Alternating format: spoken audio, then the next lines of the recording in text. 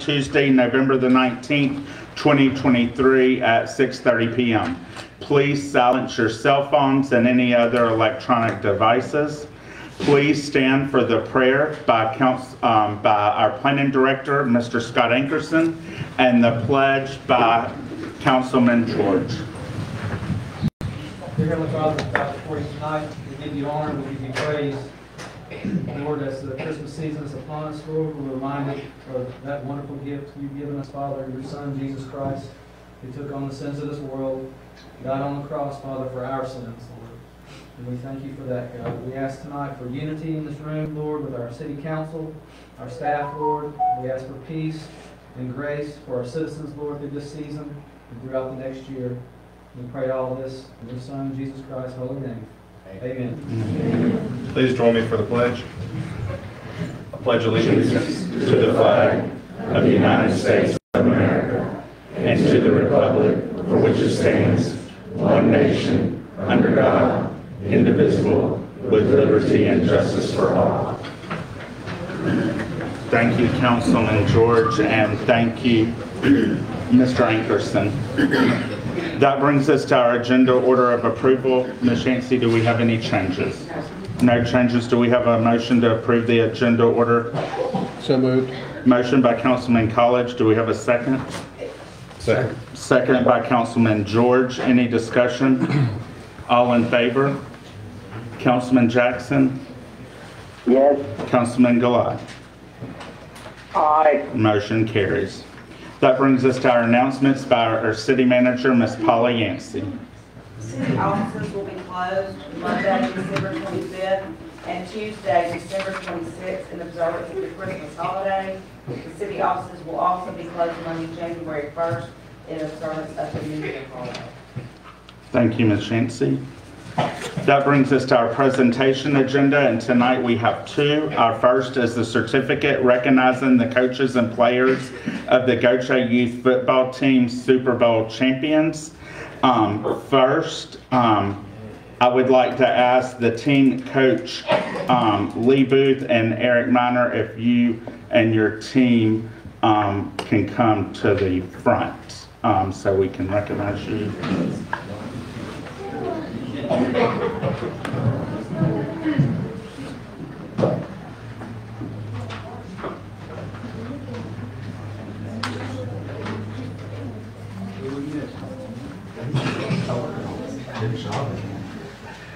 This is a certificate of recognition, whereas the City of Gautier's Youth Football Super Bowl was held November the 18th, 2023, whereas the head coach of the Gautier Saints is Lee Booth, and Eric Miner as the assistant coach. And whereas the players were Trey Baldwin, Alonzo Bryant, Camarion Holmes, Kyrie Hurst, Jernell Matthews Jr., Mason Miner, Chancellor North, and Amari Paisley. Whereas the Gautier Saints won the 7-8 football Super Bowl championship, and now, therefore, we, Casey Vaughn, Mayor, and the council members of the city of Gautier, Mississippi, do hereby recognize the Gautier Saints as the 7-8 football Super Bowl champions. And testimony whereof I have hereunto affixed the seal of the city of Gautier this, the 19th day of December 2023, Mayor Casey Vaughn. Thank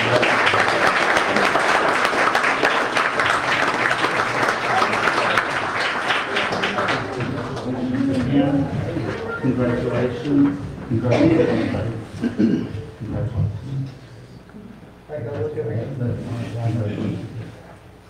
And the council, are we all standing in the middle?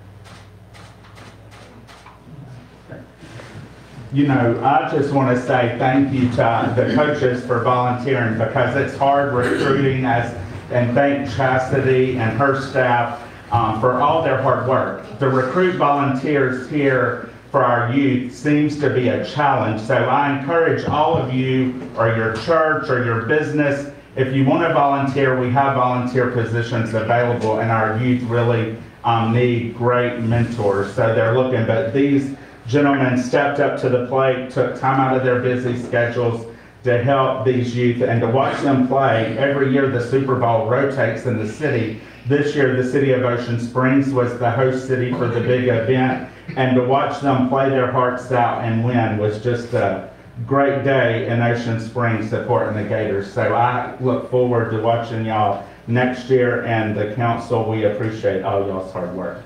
Congratulations.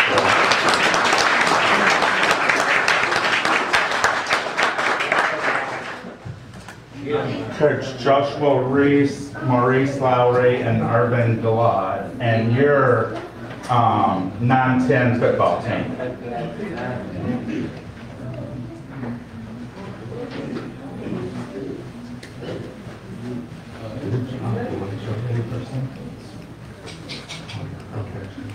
Good.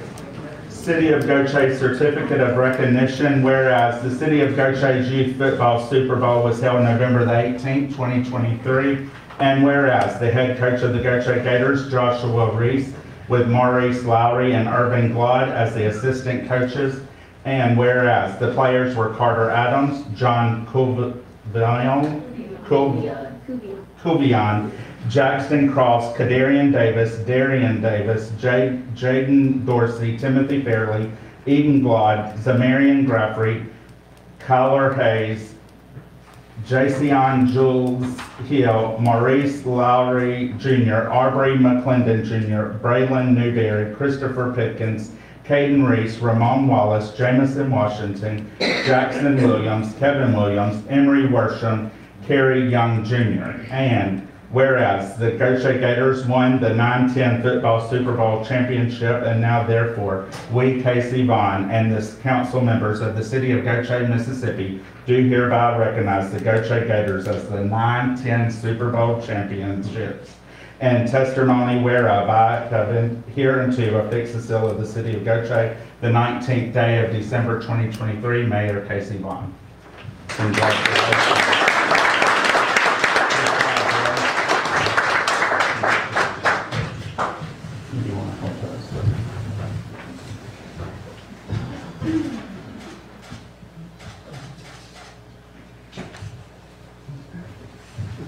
Thank y'all again. Good job, boys, and y'all continue to have a good holiday and enjoy, and thank y'all for representing. To watch this team that day in Ocean Springs, it was a little more intense, but we had a victory, and you would have thought you were at a professional pro football game watching these young youth. And I have to say, kudos to all the parents. There was some concern before the ball game started about behavior with adults. I said, I don't think we're going to have any problem. And kudos to the parents for not using foul language, not wrestling with each other.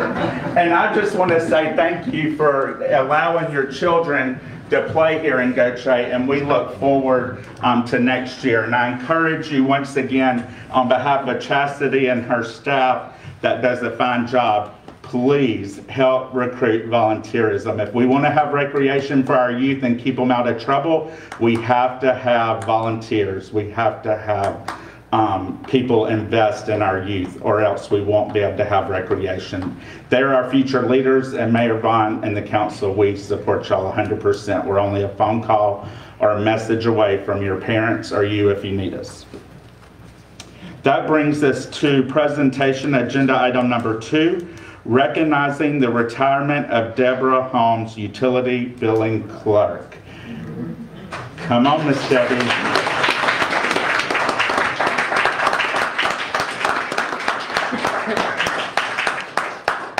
And she's been bribed and bribed and bribed to not leave. But at some point, you got to go live life to the fullest after you've done a long career like she's been dedicated to Gautier. And I think most of the people in this room probably know Debbie, or have talked to Debbie on the phone over her 37 years. Hold on one second, Ramona. Let's let them get out. We're going to hold on one second while our youth leave so they don't distract Debbie's recognition on her special day.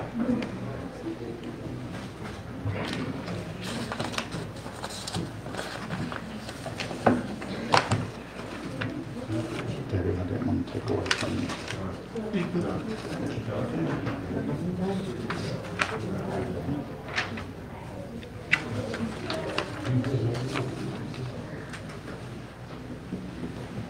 So in honor of Deb's 37 years here with the city, we have a little plaque that we had made for her, and I'm just going to read what we have on it. Thank you for your exceptional work and dedication throughout your 37 years of service.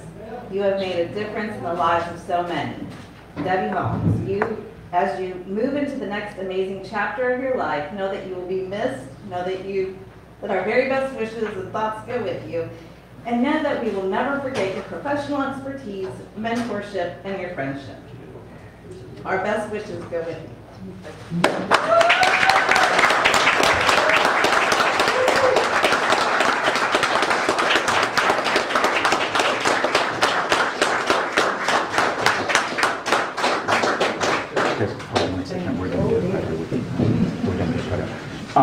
I'll ask that Miss Yancey and Ramona and any of the utility department or city staff that want to get in our photo with Debbie, if y'all please come forward so we can get a photo recognizing her. Miss Bang, you started out working with Debbie many years ago. Come on. Come on, Babs. Don't make me call y'all out. Come on, Chess. Come on, Chess. I mean, do y'all want me to call your names or y'all gonna come? Don't run out the back door, ma'am. Kim, you want to? No, I was telling Kim says I saw Kim come. Come on, Chief Bevers. Come on, Chief Latch. You've been here getting on those years too. Come on. Josh, I see, he's over there. Probably have to go up top of the council. Yeah, you're calling here. Okay. Okay.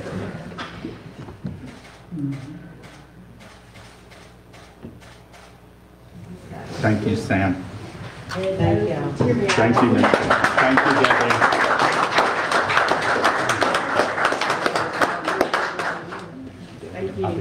Thank you. Welcome to the first one.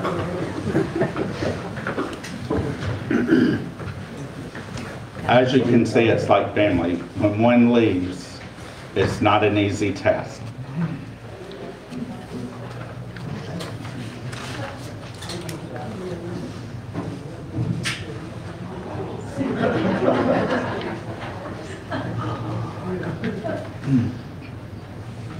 That brings us to our business agenda.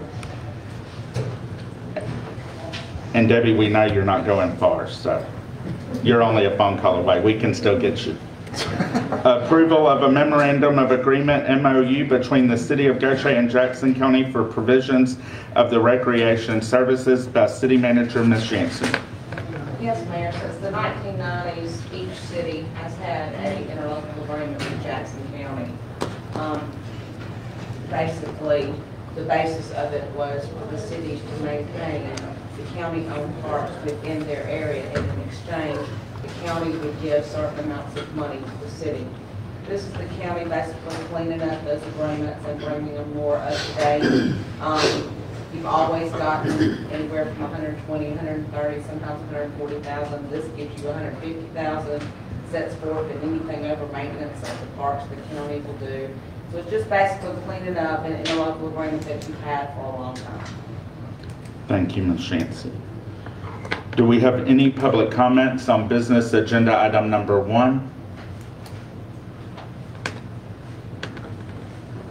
Do we have a motion by council to approve the memorandum of agreement between the City of Gautier and Jackson County for the provisions of recreation services? So move.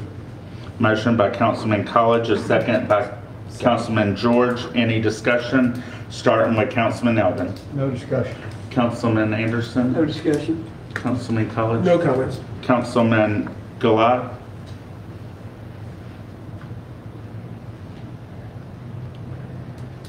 No comment. Councilman Jackson. No comment. Councilman George. We have a motion by Councilman College, a second by Councilman George. All in favor? Councilman Jackson. Aye. Councilman Gillard. Aye. Motion carries. That brings us to business agenda item number 2. Approval of the supplemental agreement number 4 for the Martin Bluff roadway improvements project by our city manager, Ms. Yancey. Yes, Mayor, this is supplemental agreement number 4. Basically, this increases the contract amount by $1,221,986.10, adds 65 additional working days to the contract. Basically, what this is the original contract contemplated 18 inches of excavation. The additional funding and additional traffic control is to excavate anything below the 18 inches, take out the bad dirt and bring in good dirt if that arises. That's it's been approved by MDOT, it's been signed off by the surety, it's been signed off by the contractor, so do the last stop approval. Thank you, Ms. Yancey. Do we have any public comments on business agenda item number 2? Please come to the podium, state your first and last name. You have 3 minutes. Councilman College will hold up number 1, and when he does, you will then at 3 minutes, we will tell you to please have your seat. Go ahead. No, he's getting ready. No, he's ready. He already started waiting on you. Anthony Snow, 2205 Highland Drive.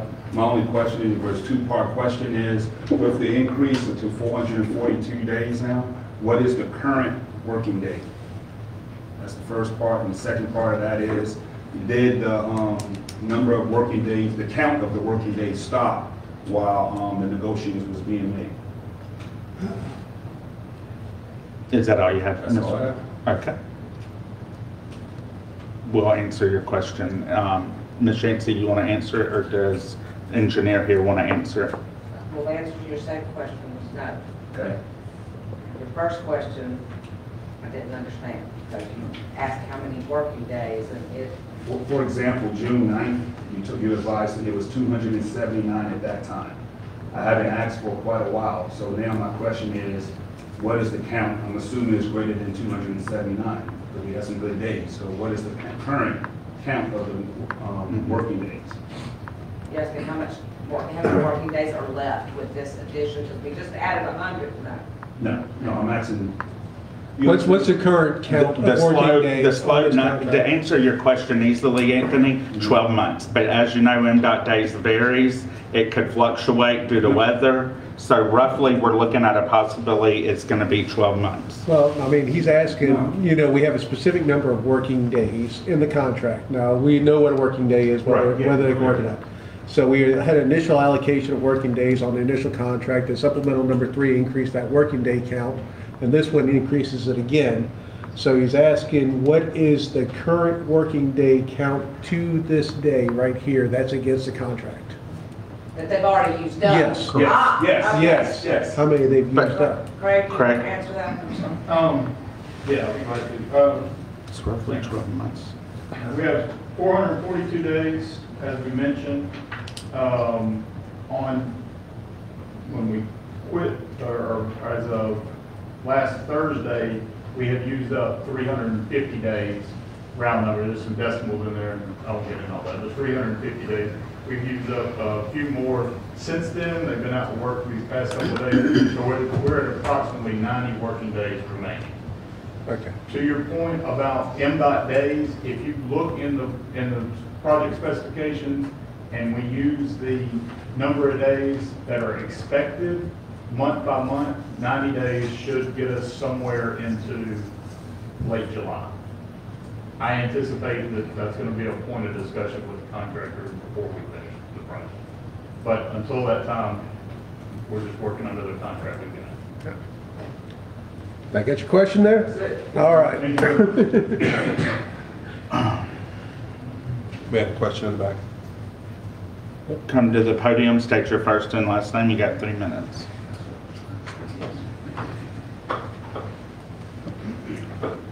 Billing Clerk, just for the simple, down to earth, what are we projecting about timeline of finish? I know we're saying June, and then we extend 163 days or so. Is that kind of what we're looking at? Well, the 2 supplemental agreements extended it total, if you add them together, 565 days. Right. Right now, the days that are remaining on the contract, counting these two supplemental agreements, would get you to, or get us to July, and that's considering the perfect scenario.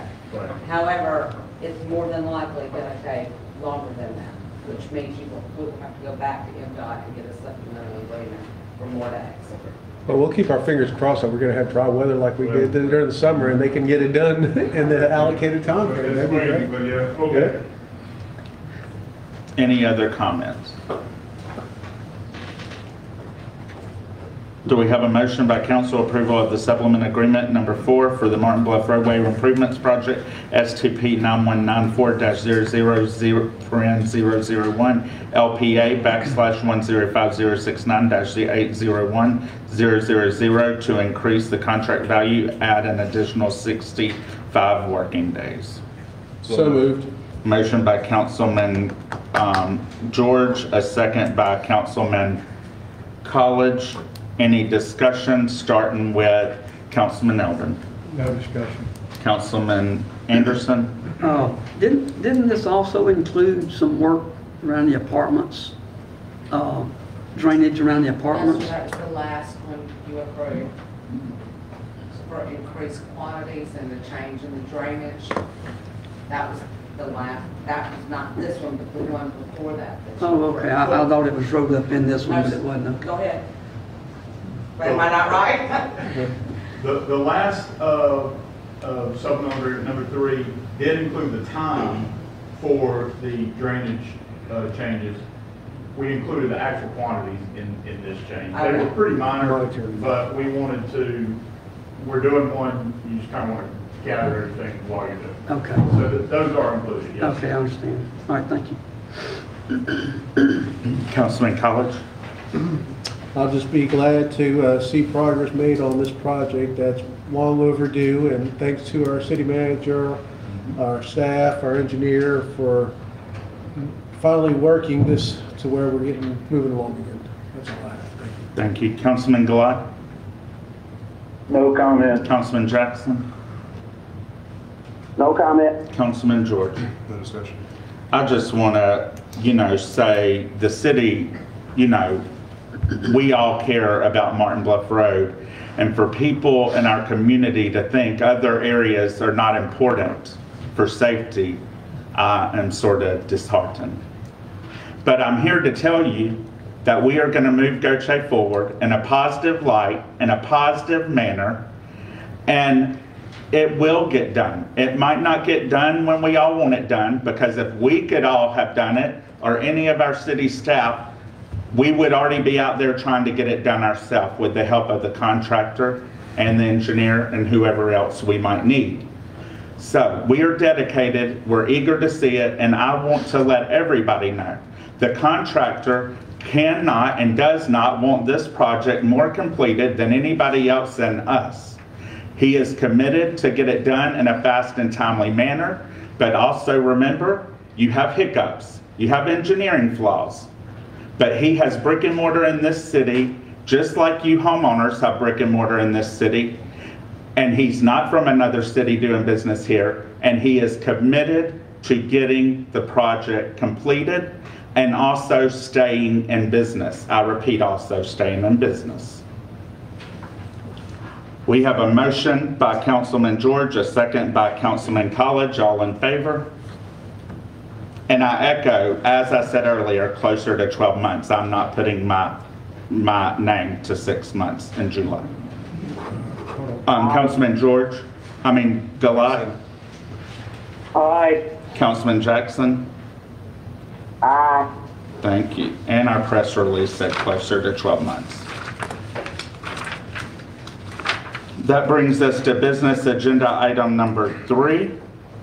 Consider a request for a variance to the square footage of a accessory structure in a C3 highway commercial zoning district located at 409 Highway 90, GPC number 23-24-VAR by Planning Director Mr. Scott Anderson. The planning department has received this request from Bobby and Cole Seal, doing business as Riverside Auto Sale, for a variance to the square footage requirement of an accessory structure in a C3 highway commercial district. The application fee of $175 is paid October 17, 2023, all public notice requirements have been met.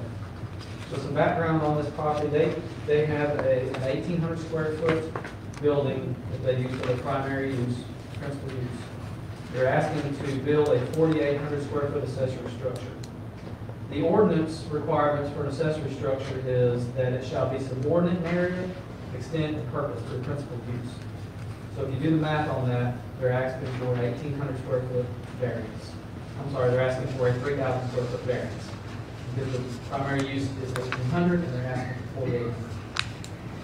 So I've included the definition of variance in your packet and the UDO definition of hardship for your review. Also included the criteria for approval from 4.18.4, which may consider those criteria in making your decision. The recommendation of the Planning Commission is the City Council approve the variance as presented with the stipulation that the buildings are removed within 90 days after the construction of the new building. So they have some existing small accessory structures on the property. The property owner is saying that he's going to remove those buildings. This new building for what they're going to use it for, which is what they use the small buildings for now. So that being said, the council may approve the variance request as presented, approve the variance request with changes, or deny the variance request. And I've included the excerpt from the meeting. And Mr. Simmons. Thank you. Do we have any public comments on business agenda item number 3? We do not. Do we have a motion to accept? Commissioner McManus made a motion to recommend to the City Council to approve the variance as presented with the stipulation that the buildings are removed within 90 days after the construction of the new building. Second by Commissioner Ward. All were in favor, and they approved the request for a variance to the square footage of an accessory structure in a C3 Highway Commercial Zoning District located at 409 Highway 90, GPC number 2324 VAR. And do we have a motion by council to accept their recommendation? I'll make a motion. Go ahead. No, go ahead. Go ahead. Make a motion, we accept Planning Commission's recommendation for approval, including the stipulations placed. Got a motion by Councilman College. Do we have a second? Second. A second by Councilman Anderson. Any discussion, starting with Councilman Elvin? No discussion. Councilman Anderson? Yes, Mr. Seal, do you have a problem with the 90-day removal of the older buildings? Is that good? Not at all. Okay, that's all I got. Councilman College? I want to appreciate or thank the Planning Commission for their due diligence. They asked a lot of good questions, reading through these excerpts. Answers a lot of mine, so it really makes this council, when we're reviewing these items, a lot easier. That's all I have to say. Thank you. Councilman Gilat? No comment. Councilman Jackson? No comment. Councilman George? No discussion. I just want to thank our planning commissioners, our city staff for working with the Seals, and I want to thank Josh and Nikki Seal and their lovely children. They're back here to my right. Y'all stand. And I just want to thank them for their investment here. If you don't know where their business is located, it's located on Highway 90 as you're headed to the east. Right in front of First Baptist Church in Gautier Elementary, and they've been there for years, and they continue to be invested in Gautier, as you see with this evening, and they support our youth and our community and other many events. So we're blessed to have y'all here in Gautier and your investment. We wish y'all a Merry Christmas. We have a motion by Councilman College, a second by Anderson. All in favor? Councilman Gilat? Aye. Councilman Jackson? Aye. Motion carries. I look forward to seeing the new building. That brings us to business agenda item number 4. Consider a request for a variance to the City of Gautier's flood damage prevention ordinance for a Mississippi landmark historic structure located at 505 Magnolia Tree Drive, GPC number 23-35-VAR, and by anyone who don't know where that is in the City of Gautier, it's Gautier Elementary. By our planning director, Mr. Scott Ankerson. Thank you, Mayor. The planning department has received this request from Pascagoula Gautier School District. This is a variance actually to our flood damage prevention and control ordinance. This is not something that comes before y'all often. Actually, this is probably the first one. I've been here 8 years, and this is the first one I've brought before y'all. Takes a very special situation to actually be able to grant this type of variance. The applicant would like to renovate the kitchen at the Gautier Elementary School. The kitchen and dining room are the oldest existing building on the campus, which is a Mississippi landmark historic structure.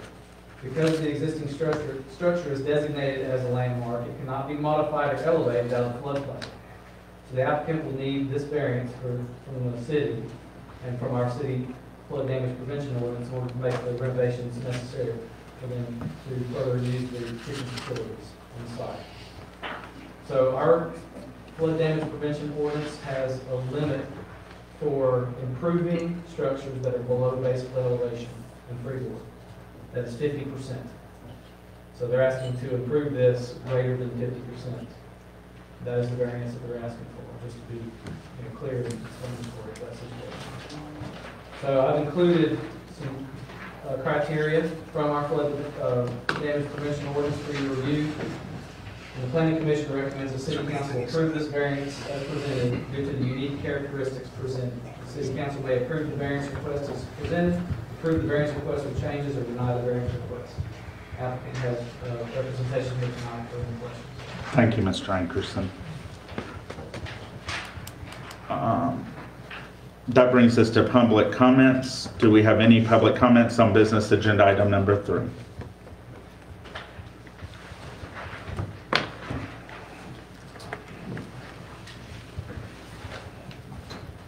Mark Olson, 2504 Robert Hiram Drive, Gautier.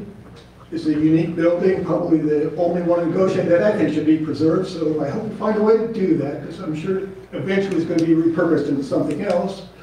But any idea what the lifespan of the building as a school is?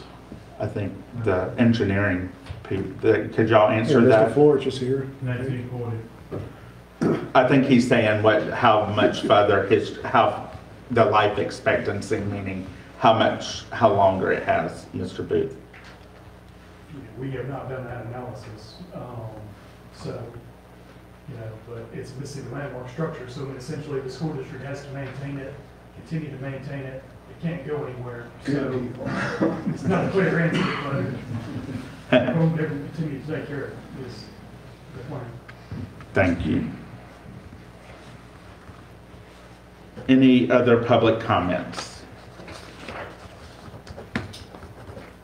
Do we have a motion by council to approve the variance to the City of Gautier's flood damage preservation ordinance for a Mississippi landmark historic structure located at 505 Magnolia Tree Drive, GPC 2335 VAR? So moved. We have a motion by Councilman Anderson. Do we have a second? Second. Councilman College. Any discussion, starting with Councilman Alvin? No discussion. Councilman Anderson? I hope the school will be there long after I'm gone. It's been there since before I was here. So. Councilman College? Yeah, definitely unique circumstances here with this building and MDH approving the remodeling and then having the flood zone criteria, but I think we've covered all our bases here. So thank you for your hard work on this, Scott. Thank you, Councilman College. Councilman Galat? No comment. Councilman Jackson?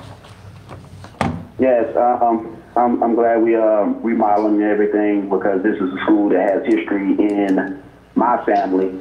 So I look forward to them getting their remodeling done. No further comments. Thank you, Councilman Jackson. Councilman George? No discussion. Mr. Fuller was my principal when I attended, and Billy Booth back there, I don't know if anybody else is in the room that was under his administration. And then our last year, when I was there, it was under a lady by the name of Joanne Wavra that lived in Ocean Springs. But they were great educators, great principals. We were blessed to have them in Gautier. But Mr. Fuller continues to be a part of our community and about historic preservation. And we are, because of him, preserving the colored, West Pascagoula colored schoolhouse at the entrance to City Park. As we get funding, we move further along with that project. And that was due to his initiative to get it put on one of the most endangered historic buildings in the state. So kudos to Mr. Fuller, kudos to the school district, and Mr. Olson, as they stated, it is on the historic list. So there are strict guidelines that you have to do to maintain that building. So hopefully it will be here for many more generations. And thank you, Mr. Booth, for recognizing the history when it was built. We appreciate that too. We have a motion by Councilman Anderson, a second by Councilman College. All in favor? Councilman Gilat? Aye. Councilman Jackson? Aye. Motion carries. That brings us to business agenda item number 5. Consider a variance, request for a variance to a minimum square footage requirements for a dwelling in an AG agriculture zoning district located at Carter Road, GPC number 23-37-VAR by Planning Director Mr. Scott Ankerson. Thank you, Mayor. Planning Department received this request from Randy Bosar for the 1,005 square foot variance for a dwelling in an ag district. Parcel number is 85298083000. All public notice requirements were met. For some background here, the applicant would like to build a 320 square foot dwelling in an agricultural district. The minimum square footage requirement in this district for residential dwelling is 1,325 square feet. So she's proposing to use a high cube 40-foot shipping container as the shell of the structure. I've included the definition of hardship again for your review and the criteria for the approval of this variance to be considered in the Unified Development Ordinance section 4.144. The Planning Commission recommends the City Council approve the variance request with changes that the home meet or exceed the drawings presented. The City Council may approve the variance request as presented, approve the variance request with changes, or deny the variance request. And the applicant is here tonight also to answer any questions that you may have. Thank you, Mr. Ankerson. Do we have any public comments on business agenda item number 5? None. Do we have a motion for the variance to the minimum square footage requirements for a dwelling in an AG agriculture zoning district located at Carter Road, GPC number 23-37-VAR? So moved. We have a motion by Councilman College. Do we have a second? Second. Second by Councilman George. Just to clarify, this is with stipulations also. I think they're in there.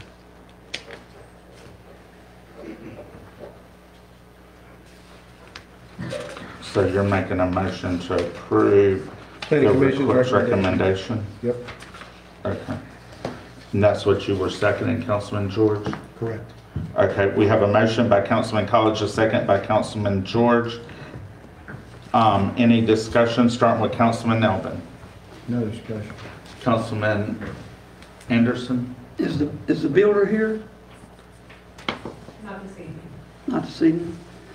Are there any plans to later build a bigger home on the property? No, sir, not at this time. Not at this time. Is the property big enough to build a bigger structure home on? Yes, sir. Yes, sir. And this could maybe turn into a mother-in-law's cottage or something like that? Possibly, yes.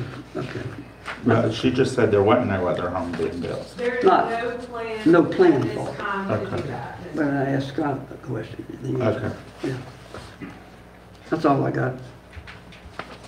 Councilman College? Based on the drawings in the package here, it's on a fixed foundation. Looks like it's on piers, and it's got a port coming out projecting from it that's actually on foundations and piers, and they got to provide structural drawings on this. Now, understand, I mean, there was some discussion back and forth, especially during Planning Commission, about whether this fell under a single-family dwelling versus like something of a manufactured homes. And based on your recommendation, the fixed foundation, it falls more under a single-family dwelling. Yes, sir, Councilman. I mean, it's kind of open to interpretation. I didn't find that the definition of modular home didn't really fit that. So I just threw it in the category that I felt was most fit, which was single family dwelling. They are adding a lot around the shell of the storage container. They're only allowed to do this with engineered drawings, so the engineer is basically certifying this is a single family residential structure. And this is in an agricultural zoned area, which kind of has a lot of leeway with regards to allow manufactured homes, modular homes, and things of this nature. Yes, sir, so looking at like a single wide manufactured home is just slightly a little bit bigger than what this Convex box or this, whatever, what the terminology was in here. So, yes, so yeah, so I just want to verify that it is an agricultural area, kind of, you know, its own little spot. It's a nice piece of property and land and so forth. So, okay, that's all I have. Thank you. Councilman Galat.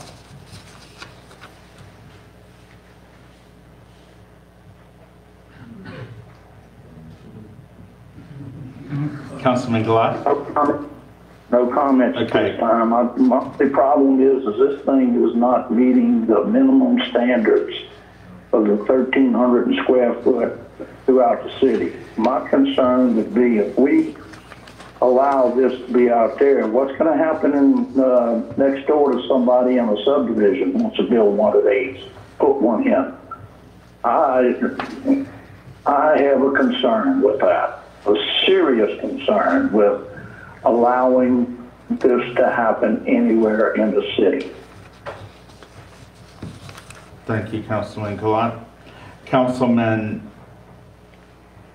Jackson. No comment. Councilman George.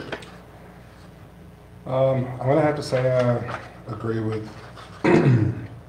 Gordon with going below the minimum square footage requirement. The build of the home is not a concern of mine because a Connex box is a very strong structure. I mean, it could be stronger than a framed home, but it's going below the square footage that's an issue for me.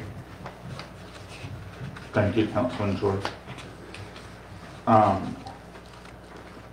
I just want to echo what Councilman Galat said, and also Councilman George. You know, I think it is a great rendering. I think it's a secured structure, and I think you know, we're not talking about the type of structure here. We're talking about square footage is all we're voting on here. And I think it sets a precedence in our city when you cannot go to a sister city and get that low of square footage. And after we had people rebuilding after Katrina, they were not allowed to even do 320 square foot. So I feel like they were not allowed. And then we have a minimum square footage. Many years ago when I was on the council, I suggested us going back to the county's recommendation of 850 or 800. What was it, Scott? 800. And people, we didn't have the support to go that low at that time. If it was a little closer to the 13, 25, I could see maybe allowing something a little over 800, because we do have homes in our area that were built here that we have provided variances for that are under our square footage to have their power turned on. And I would be willing, I just feel like 300 is setting a precedence with what's the difference between, and I understand it's an ag use, but RE use is almost, in a way, it's got a lot of land around an RE setting. So I feel like I don't want somebody feeling like we're not supportive of the type of structure you're trying to build. The issue is the square footage requirements, and that's what we're here for. I just, I have a lot of concern like the ones we've heard earlier, so. Mayor, may I ask Scott one more question? Go ahead, Councilman. Under action taken, Scott, one of the chairmen of the Planning Commission made a motion to recommend that the City Council approve the variance request with changes that the home meet or exceed the drawings as presented. What changes is she talking about there? Not changes. What they were asking in that meeting was that this structure meets exactly what the drawings presented were, like aesthetically, is what they were asking. You know, that the drawings show a porch that's added on in front. And Okay, meet or exceed the drawings that were presented. Yes, Okay, those changes are in They that, didn't want okay. to just allow just a concrete block to be placed on a slab and then call that the structure. I think what they were concerned with. Okay, I understand. That's all.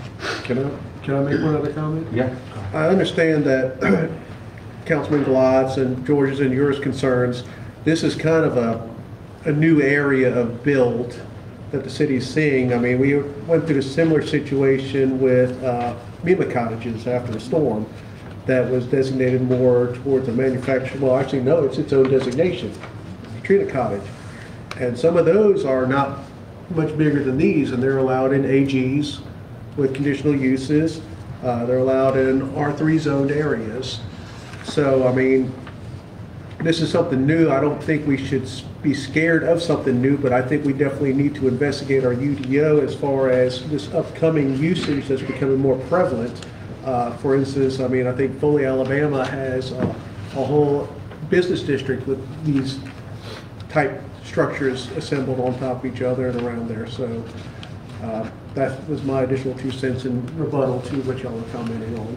Okay, thank you. I didn't know, Councilman Hodge, we're having rebuttals, but we, if that's what we're having, it's, once again, it's not the type of structure here we're voting on. We are voting, and I'm 100%, and I will tell you, I have recruited and been working to recruit urban development with container parks. Me and Ms. Yancey both have spoken to people about container parks. And as Mr. Ankerson told the Planning Commission, if this was a container is able, that's not the issue here. That could be built anywhere in this city of Gautier right now if it met the square footage requirements. It could be built today. It's the square footage requirements, and I do agree with Councilman College. We do need to revisit the UDO, and once again, I would prepare us bringing our minimum square footage back down to meet our counties at 800 square feet. And if we want to go lower to 3 something for all over the city, I would be glad that we look at that at that time. We have a motion by Councilman College, a second by Councilman George. All in favor?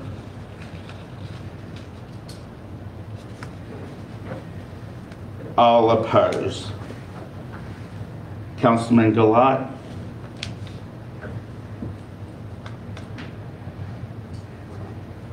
Councilman Gilat? Opposed. Councilman Jackson? Abstained. You're abstained? Yeah, I'm abstained. Okay. So motion failed. That brings us to business agenda item number 6. Consideration for a property owner initiated rezoning of property from R2 high density multifamily residential to AG agriculture located at Seabird Road, GPC number 23-36-RZ by Planning Director Scott Ankerson. Thank you, Mayor. Planning Department has received this request from Roxanne Voorhees for this rezoning property known as Seabird Road. The application fee of $300 was paid on October 19, 2023, and all public notice requirements have been met. This, some background on this property, of course, is located in Ward 1. Current zoning is R2, which is multi-family residential. The existing land use is vacant. The future land use designation is mixed use residential, and surrounding zoning is ag to the north, south, and west, and industrial also. So I've included the review criteria for council's consideration, which is As you see 1 and 2, either there was a mistake in the original zoning or the character of the surrounding area has changed to such an extent as to justify rezoning, and there's a public need for additional property to be zoned according to the request. The Planning Commission recommends the City Council approve the rezoning based on the evidence presented meeting criteria. The City Council may approve to rezone the subject area from R2 high-density multi-residential to agricultural or deny the rezoning. I've included the excerpt from the GPC meeting and the complete packet for your review and the applicant is here tonight. Thank you, Mr. Ankerson, and thank you, Ms. Montgomery. Do we have any public comments on business agenda item number 6? About to freeze us out. It normally is warm up in here, but tonight, I don't know what happened, but sorry. I think somebody bumped it down when they were leaving because it wasn't. Turn the air conditioner Okay. down. So any public comments on business agenda item number 6? None. That brings us, do we have a motion to accept the Planning Commission's recommendation that they approve the rezoning based on the evidence presented meets the criteria? So moved. Motion by Councilman College. Do we have a second? Second. Second by Councilman Anderson. Any discussion starting with Councilman Elvin? No discussion. Councilman Anderson? No discussion. Councilman College? I can't for the life of me recall why council would make this an R2 during the rezoning area, but that's all I got. Okay. That's what I was thinking. Councilman Galat? No comment. Councilman Jackson? No comment. Councilman George? Discussion. And I agree with Councilman College. I just can't for the life of me to see how it got R2 when it's agricultural use all the way around it. And that would be a case of spot zoning. And if you look at it, if we were to ask our attorney, he probably would tell us that. So we have a motion by Councilman College, a second by Councilman Anderson. All in favor? Councilman Galat? Aye. Councilman Jackson? Aye. Motion carries. You good? Ms. College, will you tap the door and let Mr. Daniels say? Oh, you did? Oh, thank you, Chief Letch. Thank you, Ms. College. That brings us to business agenda item number 7, approval of the docket of claims. They've been presented and provided to us by our city clerk and her department. They've been online so all the residents can see them. So that is our staff presentation. Do y'all have any comments on business agenda item number 7? None. Do we have a motion from council? Make a motion, we approve the docket of claims provided that all entries thereon are true, correct, properly entered, and not fraudulent. We have a motion by Councilman College. Do we have a second? Second. Second by Councilman Anderson. And any discussion starting with Councilman Elvin? No discussion. Councilman Anderson? No discussion. Councilman College? No comment. Councilman Galat? No comment. Councilman Jackson? No comment. Councilman George? No. All in favor? Councilman Jackson? Aye. Councilman George? Galat? Aye. Motion carries. That brings us to our consent agenda. The consent agenda are approved in one motion unless any council members want to remove any. 1, approval of the minutes from regular council meeting held December 5th, 2023. 2, receive November 2023 privilege license reports. 3, resolution directing the placement of liens on properties located in Gautier, Mississippi for fees and charges incurred by the city of Gautier to abate the unsafe conditions of vacant structures pursuant to the Mississippi Code Section 21-19-11. 4, approval of the agreement between the city of Gautier and the Unfazed Show and Band for the 2024 Mardi Gras Tailgate event. And 5, approval of a business services agreement with Sparklight for Wi-Fi and internet services to the Sound Amphitheater. Anybody want to pull one? If not, do we have a motion by council to approve consent agenda items 1 through 5 as presented? So moved. Motion by Councilman College, a second by Councilman George. All in favor? Councilman Goliath? Aye. Councilman Jackson? Aye. Motion carries. That brings us to our study agenda. The first is the citizen comments. You have 3 minutes. Come to the podium, state your first name, last name and address, and Councilman College will hold up a number 1 when it gets close to your time. We go down the list. First up is Mr. Anthony Snow.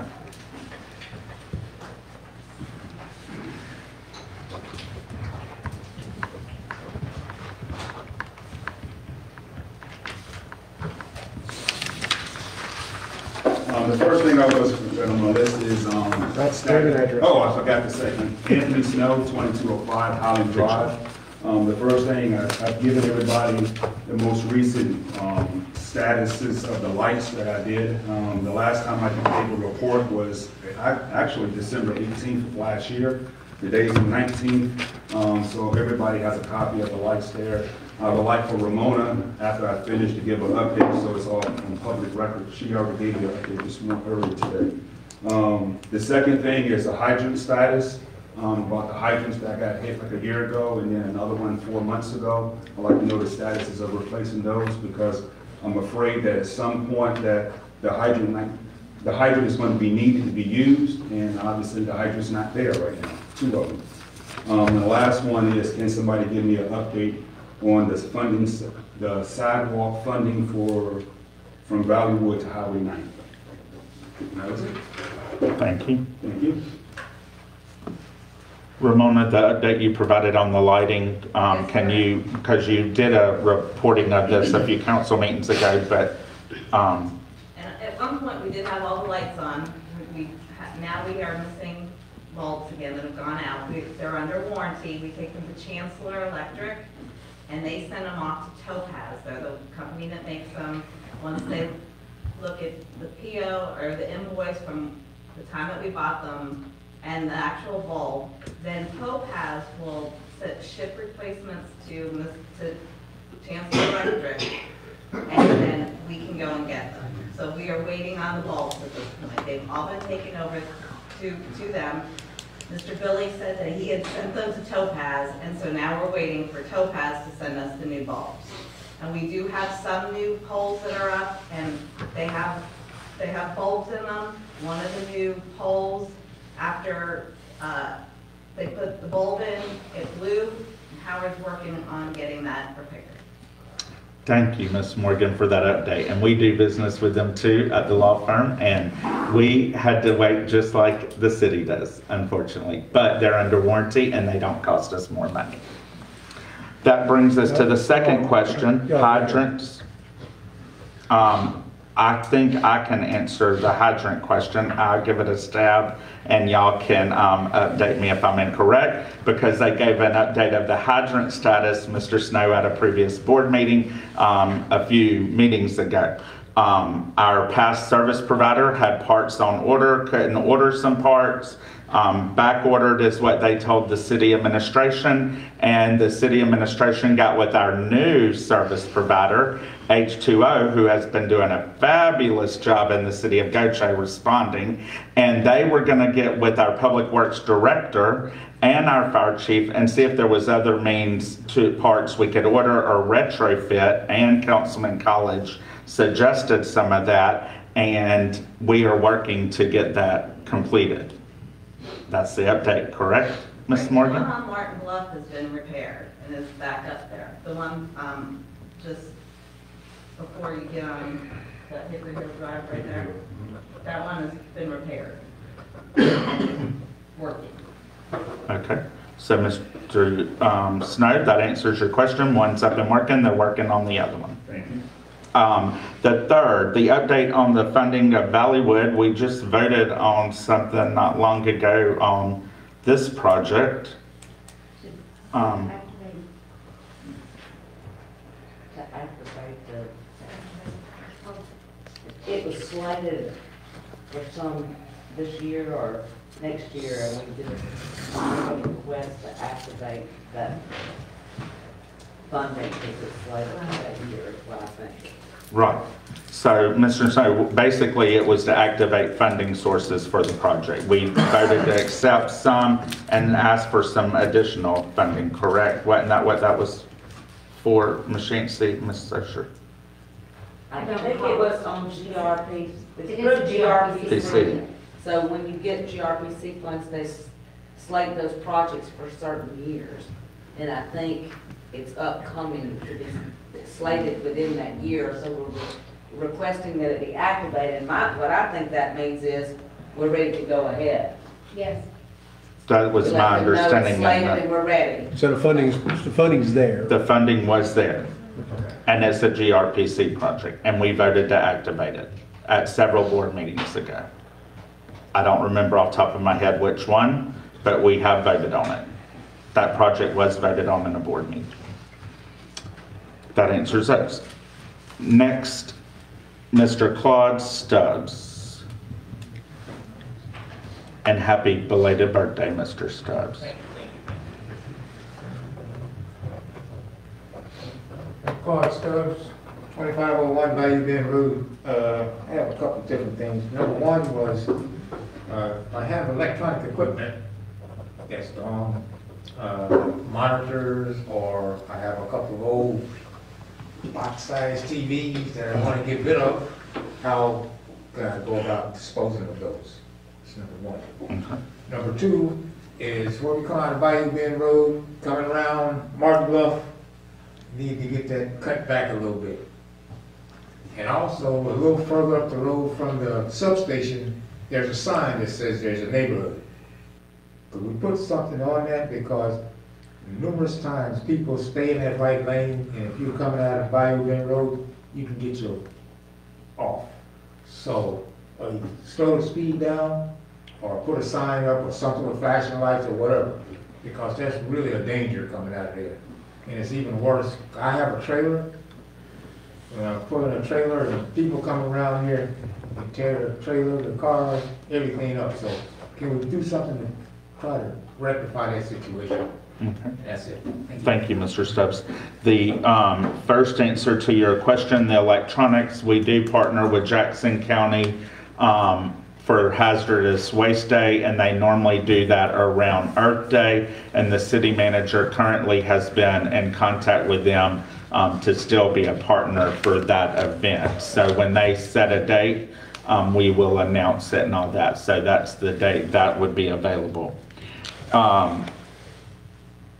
Two, we will request the city manager to get with the public works director and service provider to cut back those limbs, and they are new, as I stated, but they're doing a great job. So once they learn all what we have normally requested before, I know they'll be diligent to monitor that. So that's just in between the substation and the Bayou Bend. Three, if we could look at some signage. I know we have the mirror and we have some small sign. One small, but maybe if we got something a little larger, a little further north, maybe that would do good if we could look into that with Ms. Yancey, with you and your staff. That brings us to Miss Brenda Tevet. I thought that was you, but I couldn't read your writing. I just didn't want to call you come on. She wants to go ahead up. Okay, so we're gonna let Terry Potts, are you gonna speak after her, or you don't want to speak? After her, okay. So we're gonna move next on the list to Terry Potts. Ms. Potts. Terry Potts, 1612 Kingfisher Drive, and I'm here to speak about AT&T laying the cables in our yard without our permission, giving us phone numbers to call to complain about that do not work. We're not getting no feedback. I called City Hall today, they transferred me to code enforcement, they transferred me to utilities. Then I later on called City Hall again, they told me about this meeting tonight. Now, we as citizens pay our taxes. We as citizens have a right to know who coming in our yard to do what. I feel like they should ask for permission. They tell us about this easement that the city have, that where is it? How far it is? Give us some paperwork, tell us where to go. But to just come in, giving us false information, doing the work without our permission is very unacceptable. It really is. Disrespectful too. I asked the guys to leave my yard yesterday. I came home at night.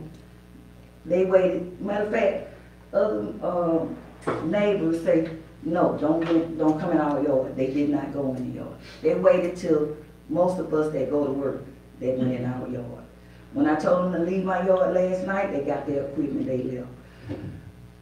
They come back after I went to work today, and they finished putting up this tower in my yard.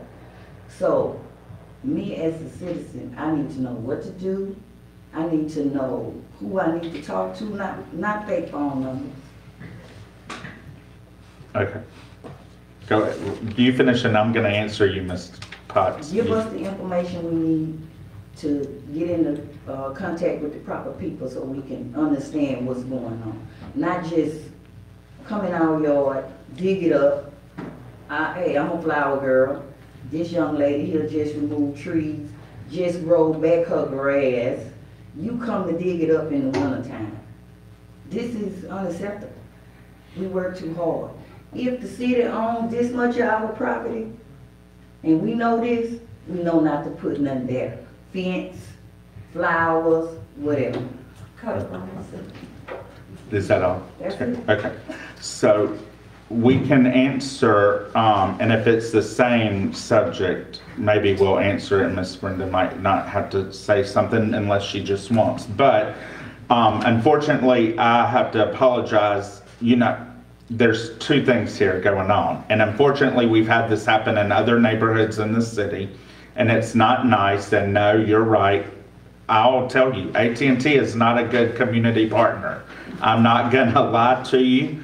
They come on private property, but we might not have an easement, but the utility and power company might have an easement in your subdivision. You would have to look at your plat to see that.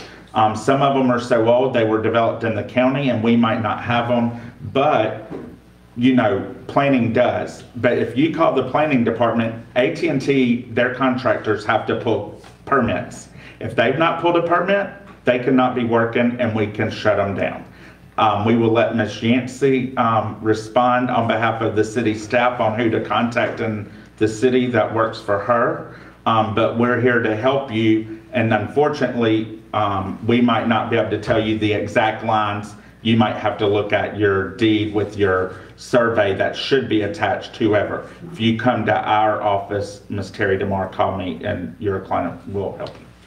She called and spoke with Ms. Ramona today, who said that she would look into it, somebody did on Kingfish. And Ramona did look into it. It took her all day, so we had to go pull the plat ourselves.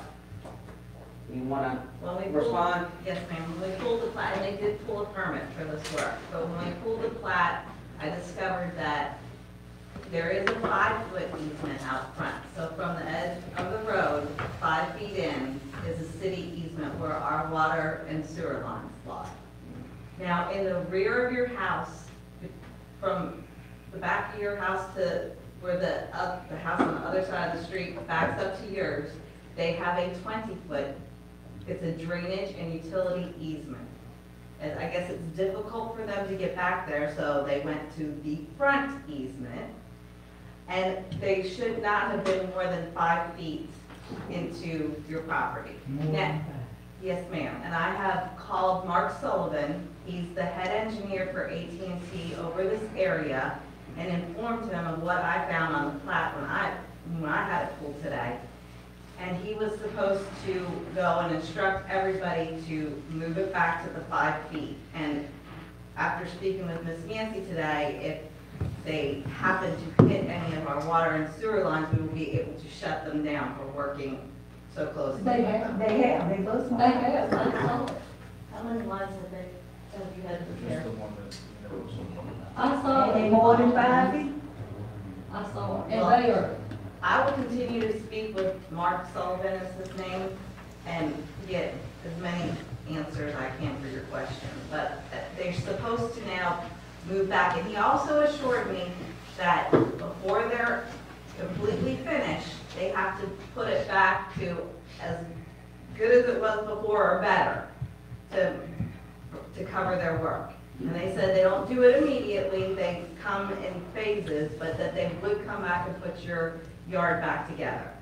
I'll be happy to discuss it further with you and get specific questions answered for you through Mr. Sullivan. Okay, and are you going to be, Ramona, you're going to be the point, Ms. Yancey, Ms. Morgan's going to be the point of contact, or your office or planning department office? Who's going to be responsible? Ramona will be the point of contact. Okay. Our water lines in that 5 foot is me support. Okay. Shut them down. And if Ms. Morgan will relay to them that, tell them to review our meeting. Right. Okay? Yes. And they don't want to hear from Mr. Danos. Yes, sir. Okay? And Because he will send a letter if he needs to. And Ms. Morgan, if you can, if they're actually putting junction box towers along these lines, make darn sure they're doing it at property lines and not in the middle of somebody's front yard. Well, and then that brings me to question, they're putting them in their front yards and not the backyards? Yes. No, that don't even meet our Unified Development Ordinance. Ms. Yancey, can you require a meeting with them and Mr. Danos and Ms. Morgan? Well, I mean, we have That's AT&T towers, there are unacceptable. usually towers in there, but they put them at the property lines for where the utility poles are. If they put them more than 5 feet off that road, they have put it in your yard when it shouldn't be there, and. That's not acceptable. Sullivan's name and tell him that. But even if it's within that 5 foot, it's in the middle of the yard, it needs to be at the property line between two properties. What I hear from her, they're way more than 5 feet. But what I hear, hold on, what I heard from Ms. Morgan, the front easement was for water and sewer only, correct? It doesn't state it, it just says 5 foot easement. I believe it to be just our water and sewer. Okay, Ms. Yancey, Mr. Danos, can y'all look at that? If that's the case, AT&T don't need to be nowhere near our water and sewer, number one. We already know this, it happened in De La Forest, it happened in College Park. Westgate. And Westgate. Secondly, put it in the back so the residents don't have to look at the ugly stuff, nor us have to worry about it when we have a water line issue and then AT&T's the world's worst about coming to repair something, and if we damage something working on our lines. It's not acceptable. So let's just go ahead and nip it in the bud and let's address it with them. Happy welcome to the end of 2023 with AT&T. If you have them as service providers, call and tell them what you think. Miss Brenda, do you want to still comment? Yes. Okay, come here and state your first and last name and address. I'm Brenda Tepe, 1609 Kingfisher. And I want to know that this won't happen again. I mean, or if it does, that we should be notified. And like AT&T, they've got a number you can call, but nobody answers that number. Well, what I can tell you, unfortunately, AT&T thinks they rule the world. Oh, I know. Okay, because they're corporate America. Unfortunately, we do have a little bit of protection if your plat has some protection in it. So hopefully between Ms. Yancey, Ms. Morgan, and Mr. Danos having a meeting, looking at everything, we'll be able to tell you more. And also, if they're out there working, you'll know what they can and cannot do. And then we can put you in contact with somebody directly to Mr. Sullivan. We'll provide you his office name and number. a direct line. I came home last night at 7 o'clock. They had all their truck blocks, they were out there still digging, and I couldn't go down the road until they turned off their lights so I could see to get in my driveway. And don't we, to that response to that, don't we have a working time frame, or do we not, Mr. Ankerson, Ms. Yancey? On the permit, if they permitted, there's a time limit. How late can? Do we know what the time is? Are you talking about how late in the day? Late at night. No. Okay, but there's a disturbing the peace thing, is there not, Chief? I mean, they had. Okay, let's plead to it. There is some disturbing the peace times that I think are noise ordinance after a certain time, isn't there, Mr. Chief Bever? There's not? No. And well, putting the bright lights so you can't see the Well, drive down the when road. Councilman Elbin how did we address that when you were the chief with C-Spire? When they tried to work in the middle of the night and we had to shut them down? Do you remember? As long as they were done by a certain time. They weren't out there that late in the evenings. That one night, it was 11:30, it rattled the whole subdivision. Well, I think they agreed at that point to shut down because we were getting so many complaints. Okay.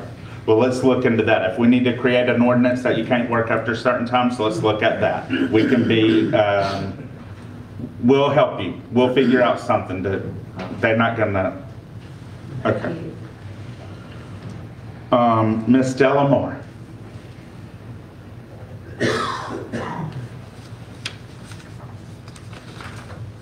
Delamore, 1820 Westgate Parkway. First thing you know, I'm here looking at you. Merry Christmas to you. I'm looking at you. I got your Christmas. Now let me tell you something. You have not got in touch with Gautier Police Department. You got your lawyer over there. Somebody lied on you, said they hacked your page, and you have not proven a thing. And you sit up here every chance you get and just being defiant. I want to know, I ask you this over and over again, why haven't you filed a police report saying that someone hacked your page? It's against the law and you know it. So, must be lying. If you want to do nothing about it, you must be lying. Or why don't you just leave? Why are you not hard up for money? You need this job that bad?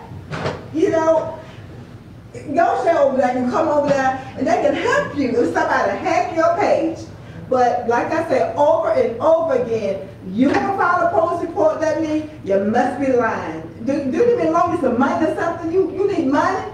Why are you here? What's the problem?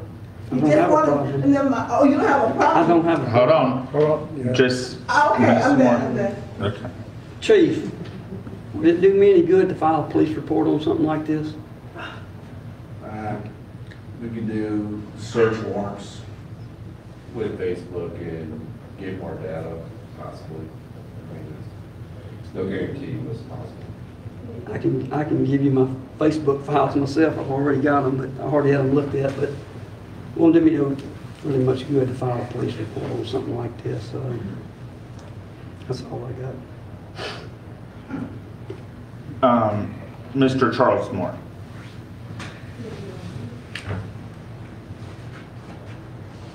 My name is Charles Moore, and I live in 1820 Westgate Parkway, Gautier, Mississippi. I asked y'all before about the cleaning the drainage out.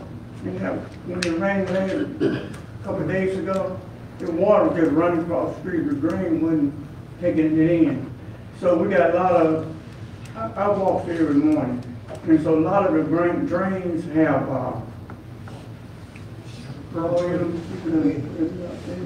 Pine straw and everything in yes, there. and other stuff in there. So, and below me, that whole ditch seemingly needs to be cleared out. I live in 1820 Westgate. I didn't ask it. This is back about the fourth time I did that. I talked to Rusty about it a long time ago. But if y'all got the best people that's working in the city now, they need to come out there and let me show them what they can do. Show me. Thank you. That's all with the concrete flume also, correct? Yeah. And also, Russ Anderson and my nephew was sitting right there. He's played football with Gautier.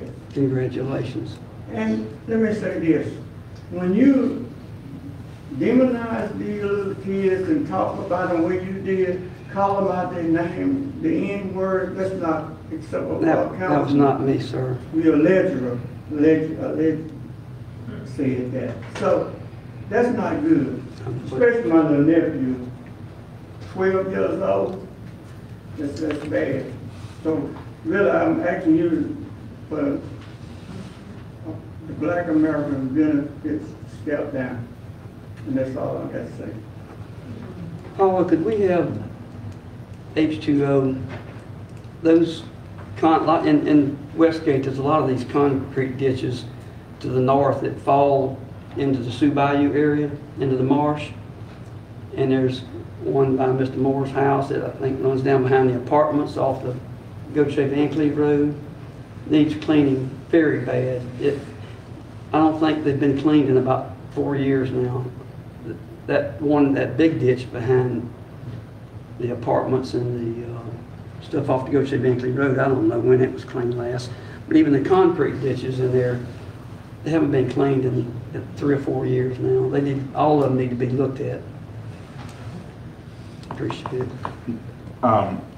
Mr. Moore, I think, if I'm not correct, but Ms. Yancey and Ms. Morgan, I think y'all have that on the list. They have that Westgate drainage on a list. Unfortunately, they are a little behind, but they are catching up. But we've had some emergencies that they've had to get on, and then also a backlog that they took over that our former service provider was not doing in the last few months of operating. So we have people been waiting to tie into our water and sewer to function. Unfortunately, it's caused a delay and a backup due to the changeover, but they are dedicated and committed to getting back on track and work to address the work orders as fast as possible. I just wanted to give you an update to let you know they do have it on their radar, this pine straw and the drainage. That brings us to Mr. Benny Coleman.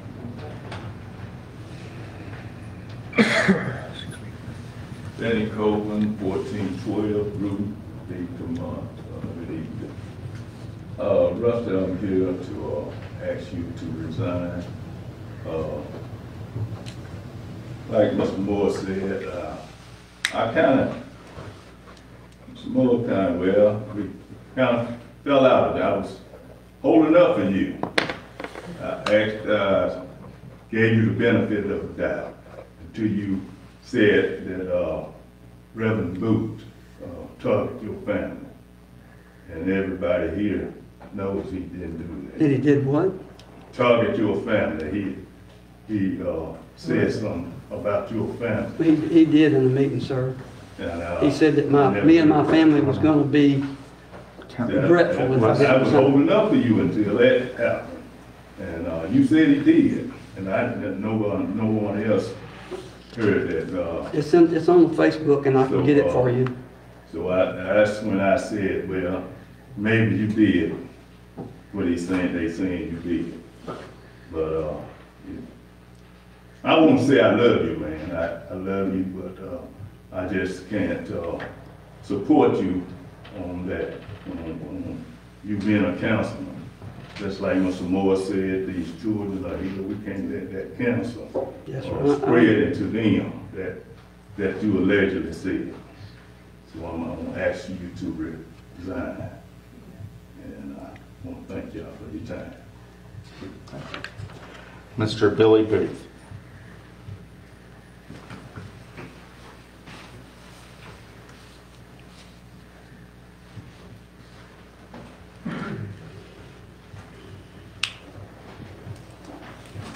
Billy Booth, 1405 Hillcrest Street. Good evening. This season, Christmas season, is a time of reflection. And as each of us should reflect, we should reflect upon our blessings. We should reflect upon the true meaning of this season, the time in which we have set aside to commemorate the birth of Jesus. We should also reflect upon ourselves to see how we are presently living. Do we love our neighbor in word and in deed?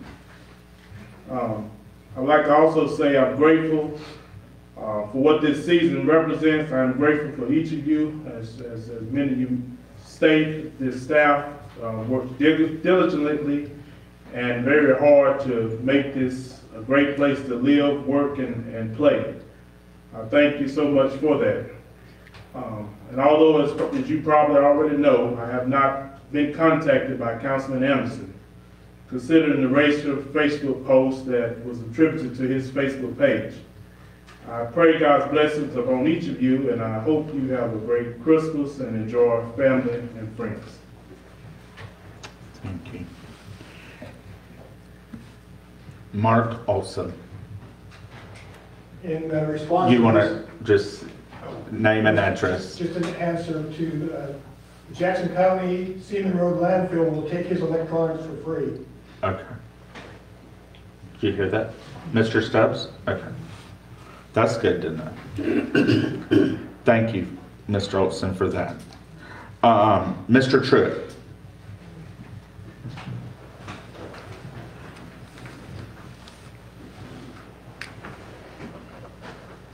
Name's Ken Truitt, 5005 Deerfield, Westgate Subdivision, Gautier. I'd like to piggyback what the guys were saying about the ditches. The ditches really need to be cleaned out. And every time it rains, we have flooding over there. And y'all talking about by the apartment, that's behind my house, okay? It's between my house and the nursing home, from the dollar store all the way down to the Subai floods down there. Okay? It even floods in the front of my house, like a moat around my house.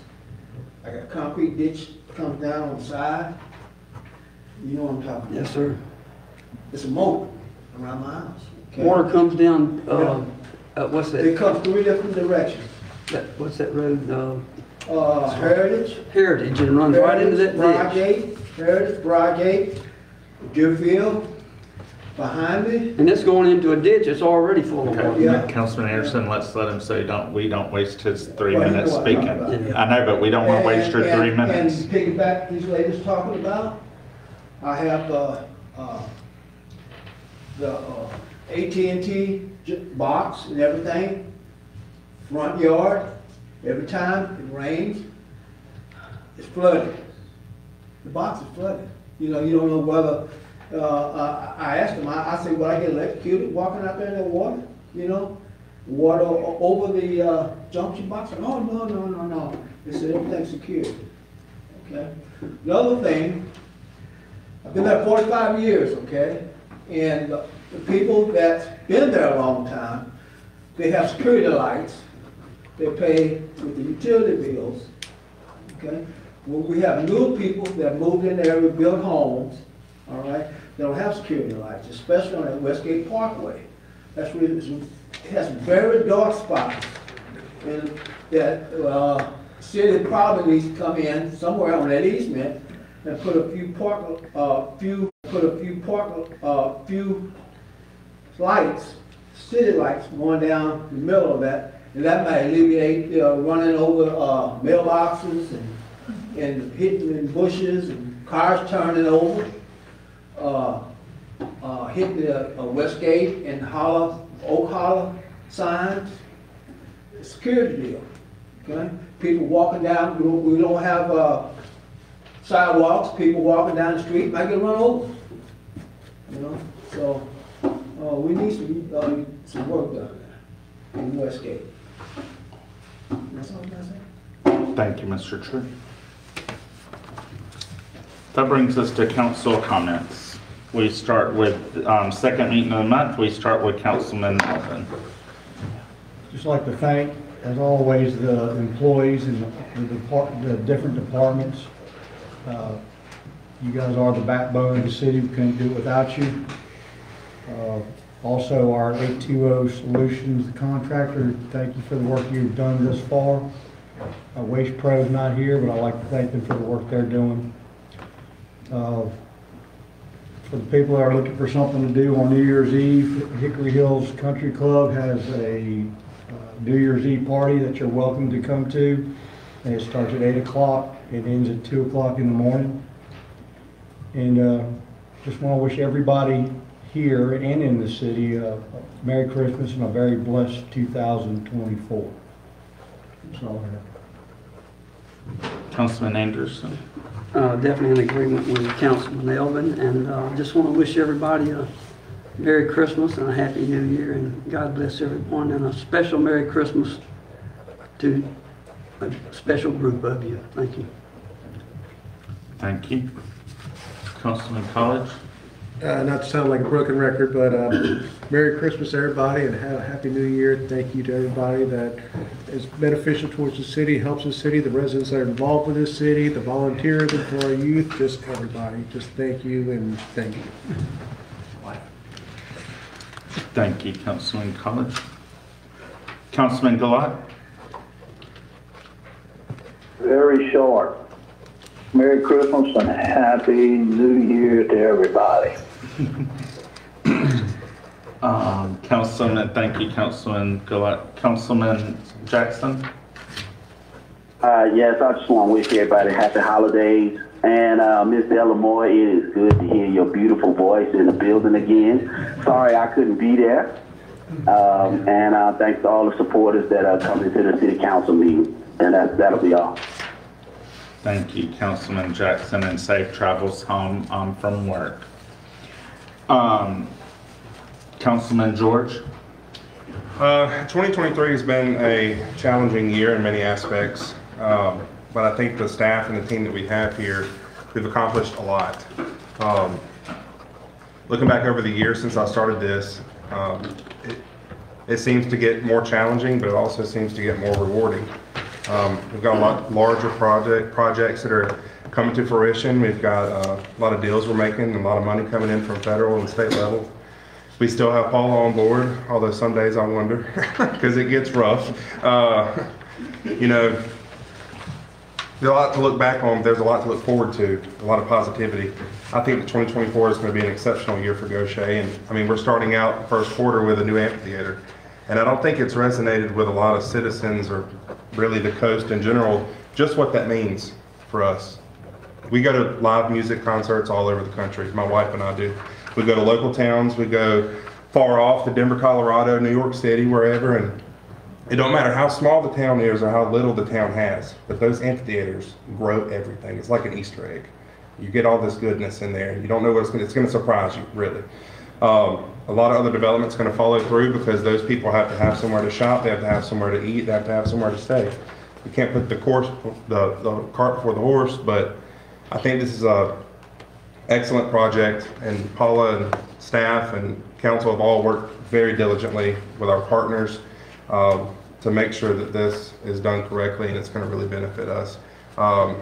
Look forward to some announcements at the first part of the year for our lineup, which is something I can't wait to see because I'll be buying all the tickets. But that's just something I'd like to really pinpoint there. Now, as far as Paula, we're talking about Christmas and our staff. You know, everybody here plays a pivotal role in everything we do, and it's all under the guidance of Miss Paula. And we're very fortunate to have her with us because, honestly, if we didn't have her, I can't think of one person that could fill those little shoes. Honestly, I've racked my brain a few times, and I can't think of anybody who can do it with a smile on her face, no matter how hard the day before the day it's coming is. She gets it done.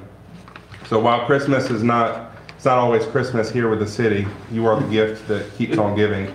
And we really appreciate you. So council, you know, as we do every year, we put a little thing together for you. And you don't have to open it right now, but it's just to show that we appreciate you so much. Thank you.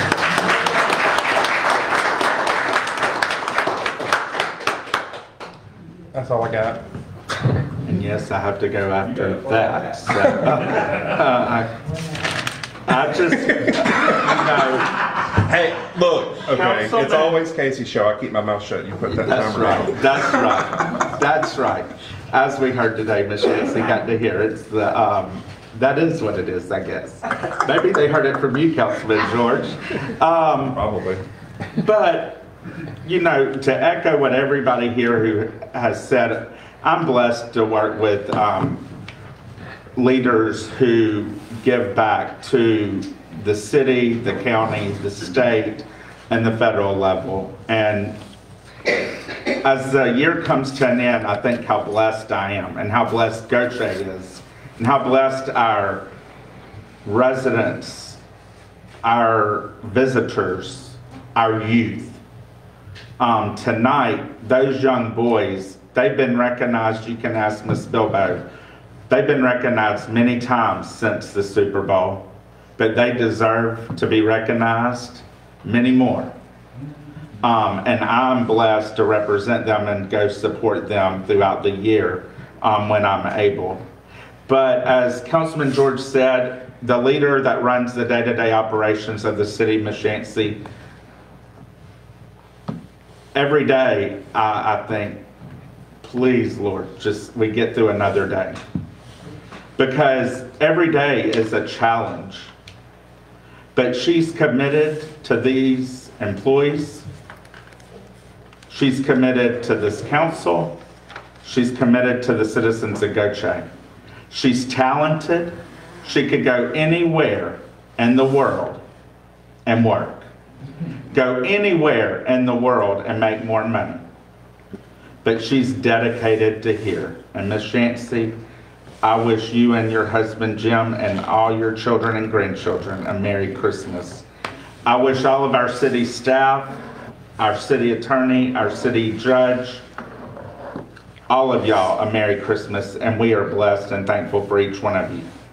But please, on New Year's Eve, New Year's Day, Christmas Eve, let's remember the reason for the season, but let's not forget our public safety, our public works that will be on duty on emergencies, our healthcare responders that are working, because without them, we are not safe. So as you all might travel your holiday season, I wish you all a blessed Christmas, and I also wish you safe travels to and back home. I ask you that you continue to pray for our youth as the tragedy still lingers with them, because the holidays won't be easy for those families and our youth. I also want to thank H2O for your new partnership. We are blessed. I can't tell you how blessed. You save on the phone calls from working with our staff, with Sam, Ramona, Nishancy, for getting the word out. I cannot even thank you enough. The list goes on.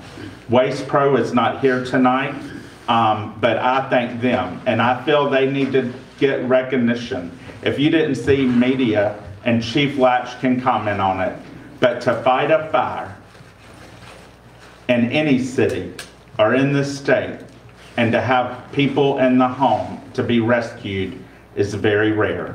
To have one save is a miracle. To have two saves is a double miracle. And for those firefighters who fought the fire, but they had help by Waste Pro, that is a Gautier business that services that city. Those guys helped. They helped the public safety. They notified them when they arrived on the scene, and they were there to assist them while they were in there battling that fire.